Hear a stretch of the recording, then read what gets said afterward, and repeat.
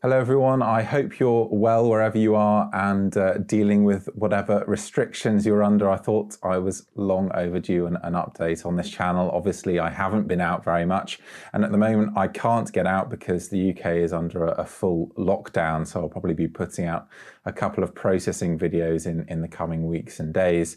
But I thought I'd update you because I've had a camera system change, which is a rare thing for me. I've had this Canon 5DSR now for 6 years. It's been with me on all of my trips and it's taken quite a beating in the process. I think I worked out that it's been backpacking for 50 weeks now in quite mountainous, rugged places. And of course I get tired when I'm hiking, and this camera has consequently had various bumps and so on. I think blown off a tripod twice and fallen into a river once. So it's had quite the tough life, and maybe it's slightly unsurprising then that on my autumn trip to Scotland it started to fail. So the LCD screen was turning off completely and then coming back on, but having some weird artifacts and so on. So having sent this into Canon once before, I already know it's beyond economic repair. So I suspect this is going to end up as a paperweight on my desk because I am sentimentally attached to it, which I suppose is a little silly, but it's given me the excuse to upgrade, and I've bought the popular Canon R5. So I actually already have an RF mount camera, which is the one I'm recording with, the Canon EOS R. So I have really enjoyed using that. That was my second video camera, if you like, because I did have a Sony A7R II before that, but I really didn't get on with the Sony cameras at all. I didn't like their menu system and ergonomics and so on, and those things are actually really important to me, far more so than the image quality. But I have been spoilt with the 5DSR because it produces a pretty amazing 50 megapixel file. So it's allowed me to create richly detailed images, and I've been really happy with the colors, dynamic range, ISO, and all of those things that many photographers quibble over. But it really hasn't bothered me. So the EOS R5 is an upgrade. It has better signal to noise performance, and it has much better dynamic range.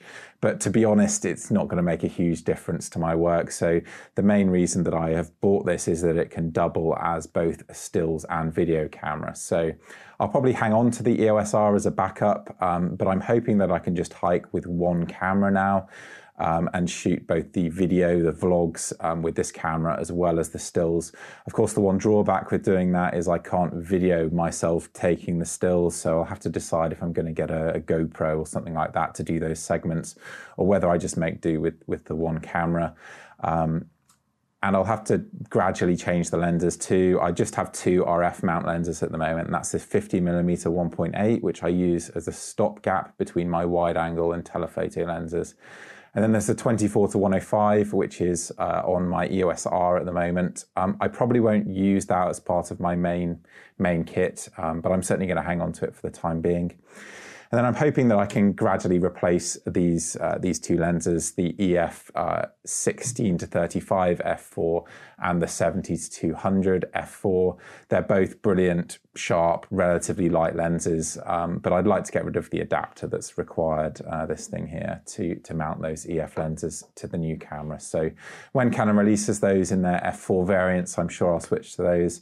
And I've also upgraded my audio setup, so this mic that's mounted on top of my screen at the moment also doubles as my on-camera mic, and my audio quality has improved quite a lot. Hopefully you've noticed that in the summer videos, actually, because I bought that back in the summer.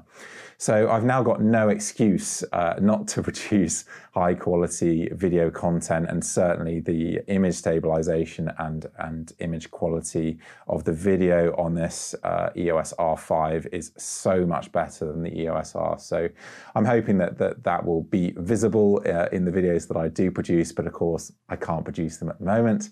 And so I'll be putting out some videos probably on image processing and on color, understanding color and white balance, because I think that's an area which a lot of people struggle with, and there isn't actually a huge amount of good information out there on YouTube. So I will be doing that in the coming days. But until those videos come out, I hope you guys are all well and coping with whatever restrictions you're under, and hopefully things will now improve from here.